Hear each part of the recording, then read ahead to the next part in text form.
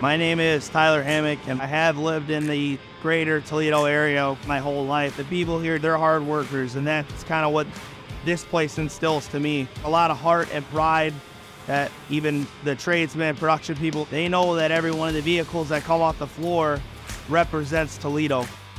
My dad's a tradesman here, and he talked about how great it was to work here throughout college. I really didn't know exactly what I wanted to do, but I did like the fact that I could be close to my dad pretty much every day.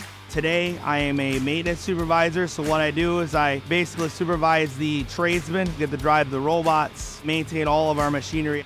I didn't know if I was going to be here forever, right? But watching all these robots interact with the vehicle autonomously and then seeing it head up our elevator, going to the paint shop, seeing that full unit, that's something that I looked at and really knew, yeah, I'm in the right place. I get to see 500 of them built on my shift on a daily basis, which is something I love.